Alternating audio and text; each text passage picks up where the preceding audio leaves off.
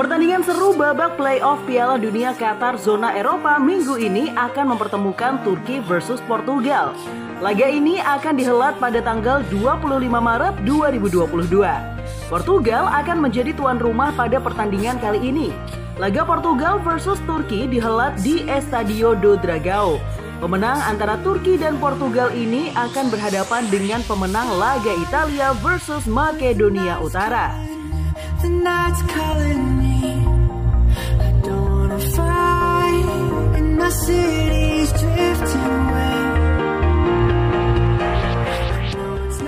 Empat negara ini harus saling membunuh untuk memastikan satu tiket ke putaran final Piala Dunia Qatar.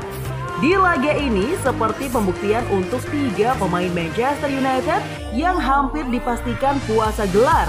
Bruno Fernandes dan Cristiano Ronaldo harus bekerja keras untuk memenangkan playoff ini agar bisa bertanding di Piala Dunia. Bruno sangat antusias dalam sesi latihan, meskipun harus terbuli oleh Joao Felix dan Bernardo Silva. Dua pemain inilah yang membuat timnya mengubur asa setan merah memenangkan title juara Liga Domestik maupun Liga Champions.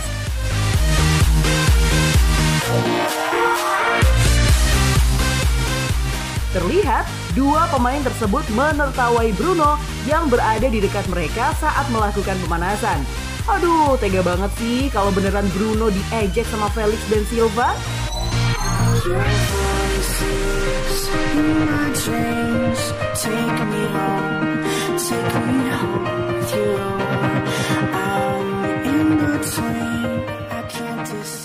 Tapi jadi nggak sabar ya ngeliat 3 pemain United bermain apik di laga melawan Turki ini.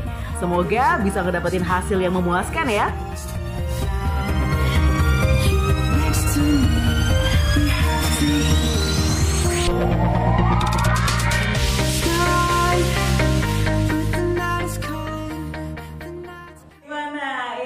Tadi keren banget kan ya. Nah, kalau kamu butuh banget nih asupan informasi terupdate dari dunia sepak bola, pastiin kamu terus pantengin FGD Football karena kita juga pastinya tiap hari ngasih banyak banget info loh buat kamu ya. Yaudah kalau gitu aku cabut dulu ya, bye bye.